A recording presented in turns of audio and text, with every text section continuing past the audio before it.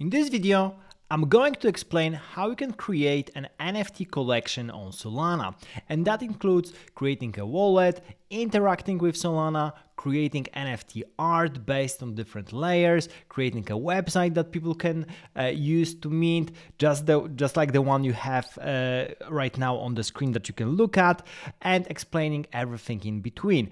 This is part of the tutorial that I'm doing, so you're going to see the code for that, but if you want to have a more advanced code, then I invite you to join my tutorial, where you also will have access to the private Discord. I think this has the biggest value. The tutorial is right now live. You will see the link down below in the description, but I'm going to give you the code for the basic part anyway. The tutorial is really great, but there's also Discord, as I've mentioned, that you can join for Solana developers, and you get access to it right after joining the tutorial. So let's get started, and I'm going to show you what you can do to actually build the NFT collection on Solana from scratch. Basically, we're going to build a website like that. There are a couple of parts that I've mentioned, basically creating a Solana wallet, interacting with Solana blockchain, creating NFTs with metadata, and then deploying an NFT collection on Solana, and finally creating a simple website where people can buy your NFT, mint your NFT. This is basically the basic order. So for the first point and creating a Solana wallet, this is something I've mentioned already when it comes to meme coins. You can have a look there or go directly to installing the Solana Toolkit. So you will need to have Solana CLI commander command tool interface, basically that will allow you to interact with command line guide that will allow you to interact with the Solana. So this is the way to go with it. It's easy to actually install with this one command. If you are on Windows, then your commands will be a little bit different. I will follow here Mac and Linux guides. So you have that down below. This is there will be a link to that page as well. This is on my blog post. You basically have this command here for the second command here for installing the Solana Toolkit. This will allow you to install Solana, and you can check the version. Another thing that you will need is installing Sugar from Metaplex. Sugar is the newest version of Candy Machine. If you heard about Candy Machine already, basically it allows you to create NFT collections, and Sugar is the latest installment. Sugar is basically an easy way to upload NFTs, to create everything on-chain and create an easy smart contract that you really don't have to know much about. This is a simple standard version of NFT smart contract that Sugar will create for you. Again, installing Sugar is pretty straightforward. There's one command that you will have here. You can check then the version of Sugar that you have installed. One comment here is that I recommend you do that with bash command and install that in this way, because then you will be able to choose the version. And then I prefer to have Candy Machine version 2, so legacy version, not the version 3, because version 3 does not work with some of the features for the website. So that's why I recommend the legacy version. You will be able to choose that in the installation if you choose this installation. So Sugar itself works here. You can see that Metaplex docs, you can see quite a lot about the info about the Candy Machine version 3 and version 2. But the important part here, and the thing that I recommend, is actually going with version 2. This is the simplest things. So you have the code here. Now, I have already explained in how to create a new wallet and how to interact with when it comes to the meme coin guide. However, you usually can create a new key generator.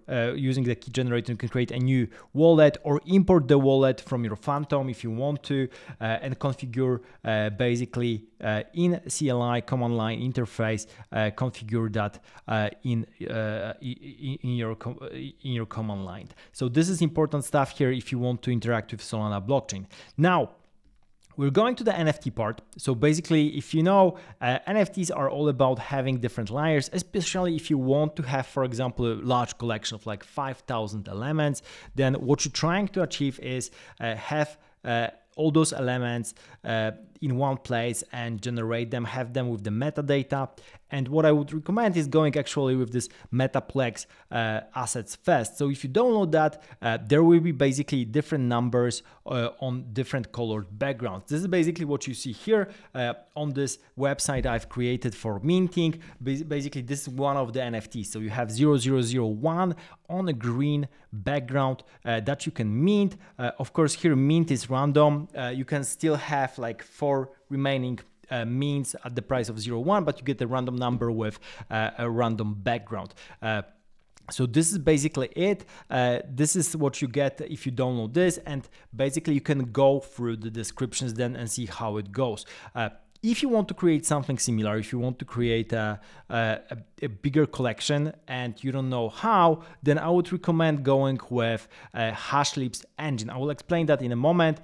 Assuming that you already have the metadata and you already have the NFTs, then actually you can now set up everything with Sugar. So actually deploying NFTs on storing them online and then creating a smart contract is as simple as running Sugar Launch. If you click on Sugar, if you type Sugar Launch in your terminal, then basically you'll be able to modify everything. Here, the important part again, you have to have the version, the Sugar version #1, which goes to Candy Machine version 2, because then you will be able to modify things like price right away. And this is what I prefer to do as well. So again, if you launch Sugar Launch, you'll be asked a bunch of questions like, for example, what's the price of NFT, who's the creator, what's the seller's fee, how you want to store your NFTs. Then you probably should choose Pinata. Pinata is a storage solution that's free, but there are a bunch of others. You can store it on Bundler, AWS, and a couple of other things as well. Now, going through all these steps with Sugar Launch, in your terminal will give you a Candy Machine ID. This ID is then used to basically give to the website. Now, there's a UI that you can use, meaning user interface that's free to use, again, coming from Metaplex. Then you can just clone with git clone Candy Machine and then start to modify. So if you want to have the website that I have showed you in the beginning, then basically all it takes is taking this initial website. The initial website will be just the button for minting without any images or without any titles. I give the title in a tutorial that I've mentioned. So if you want to have all the code for that, just go directly to the tutorial. Other than that, you can modify everything yourself. If you modify index.tsx, if you modify that file, then in React, you can basically add all the features, all the buttons that you want, and you'll be good to go. Once you modify it, then simply go with yarn install, add the end file, and modify the end file to add basically the details onto your Candy Machine, who's the creator, and that's it. After going with yarn start, you'll be able to start the website and you will have it on your computer. Now, if you want to deploy the website, then of course go with Versel. So Versel is a free server where you can deploy React apps and other apps as well. Versel is free, and the link will be down below in the description as well if you want to, or you can find it here in this guide. Now, we're going to come back to how to create NFT PFP collection. So a huge issue might be creating the art, as I've mentioned, and there are 3 different ways. Now, if you want to create generatively using layers, then basically, because you basically have layers for like bodies, eyes, heads, hands, and so on, and you want to pick randomly, then basically this is how you create usual collections depicting a person or an animal. Then there are 3 ways. Either you can do everything manually, basically adding together. That makes sense if you have small collection. If you have like 100 elements, then you can modify metadata and also modify the art manually. But if you have more than that, for example, you want to create a 5,000 elements collection, then there's no way you can modify everything manually, and you have to go with some kind of a code. Either you can go with custom Python code. This is what I give you in a tutorial, but also I explain how you can use HashLips art engine. HashLips art engine is basically the free art engine that's available on GitHub. The link is also in the blog post, and you can go with that. They explain how you can, for example, create those kind of eyes from different elements.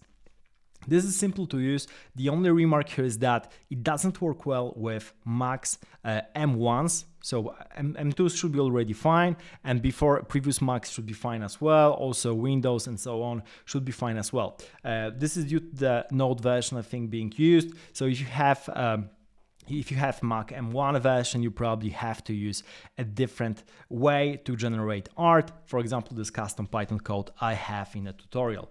But other than that, HashLips is pretty easy to use. They give you everything how to use it. Basically, the usage here is all coming to how many layers you want. You can see that here that you have head, mouth, eyes where head were, and then you configure the size of the edition, how many NFTs you want to create, what's the format, what's the layer configuration, in what order you want to have them. So for example, background, eyeball, iris, shine, bottom, top, and so on. So this is super cool. Easy to use, however, it's more complicated than having just a Python code. But if you have a more complicated art, that's definitely doing pretty well, and you're getting your result. So this is really cool, available for free to anyone if you want to generate art. So this will give you also metadata that is easy to use in a case of Solana, but also this is the way to generate art on Ethereum or other blockchains as well. It's not really blockchain specific. So this is really cool to know. That's basically it. So with HashLips, you can generate the art, you have the output, everything is adjusted for Solana, and then you can create with this way, you can create the website. As I've mentioned, I will provide the link down below, but basically it's on my blog pccrypto.co, available for free. You have all the code available here. I'm going to add new stuff also here. If you want to chat with us, with the developer community, you have to join my tutorial, which is a paid version, but I think it's worth it. And also it's a way to basically gatekeep the community knowledge, and also have serious people within the community as well. That's it for creating a Solana NFT collection. If you have more questions, I'm happy to answer them, and also I will provide more details in future videos, because of course this was super fast, just a dozen of minutes on how to create a Solana NFT collection. But if you want to really implement that from scratch, this will take you hours, if not days, to really do it, if it's especially your first time. So do not worry about it. It might sound intimidating at first, but it's really straightforward process once you grasp the details. But basically, start with a simple art, do a simple collection, and then start to implementing tweaks and changes to that. So start with a 10 elements collections like the one I've mentioned here, which is available for free with all the arts, and then do a much bigger collection, then only use HashLips and stuff like that to create a more advanced stuff. Also, if you're an artist, let me know in the comments or contact me on Twitter. Happy to help here and try to find something that you can do. Solana is really great as a blockchain, but still creating NFTs takes some time to do that everything manually. You can of course try with going with Magic add-in and do some of other tools that are going and are entirely codeless. Thank you for watching, subscribe to the channel, see you in the next video.